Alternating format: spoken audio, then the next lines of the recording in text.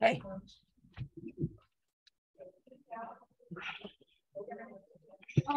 First one to ask for something is not being for another women playing on the freeway and something like team. Can you talk a little about not having her just even on the bench, and then also if this was a planned thing that we've known about for a long time?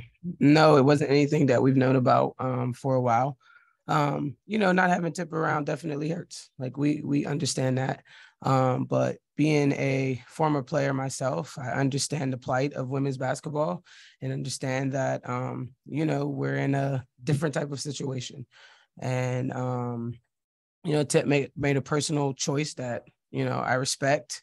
And being if I was in her shoes, I don't know what I would have done either. You know what I mean? So my focus is on us and on the rest of the girls that are here. But I certainly understand that was a tough decision for her to make. And is this absence planned for just a couple of days, or would this potentially be even longer than that? Yeah, I'm not sure. Like I said, it was a personal decision of Tips that we respect, understanding, the different scenario that we're in. I'd never want to step and be the reason for somebody's livelihood or being able to take care of things that they need to take care of outside of the dub. That is a tough choice to make when we're in this situation.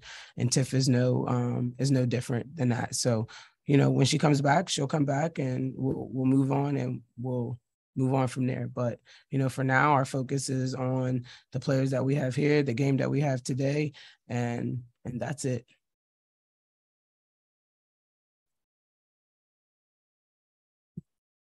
You got something to add? Okay. Can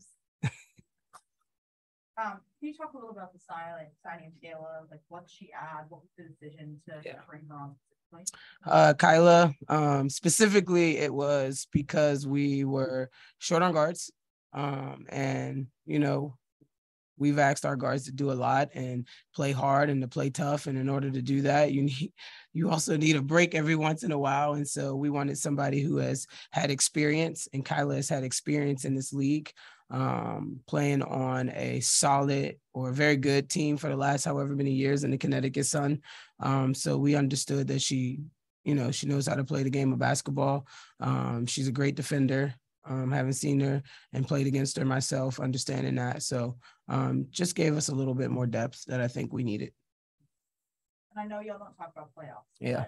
But, these two games are obviously very important. Yeah, it's the elephant in the room, right? Yeah. What are the vibes with the team? We have good vibes. I think the girls, they're competitors at the end of the day. Even though we don't talk about it, they're still competitors.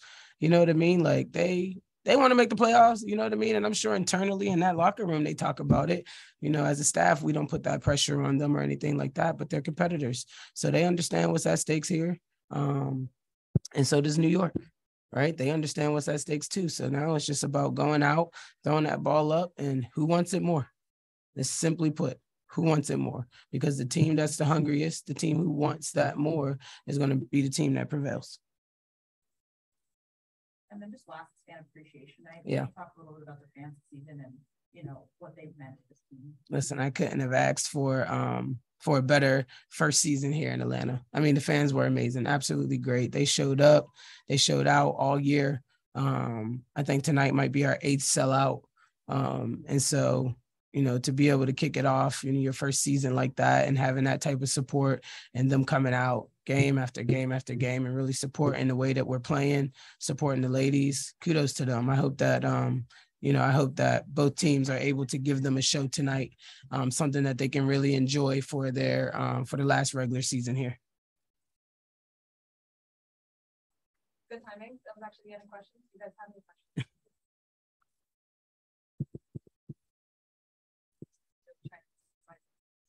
Oh yeah, I saw him earlier. You guys excited to be here? Yeah. Did you have a good time earlier today? Shoot around? Yeah. What'd you learn? Okay.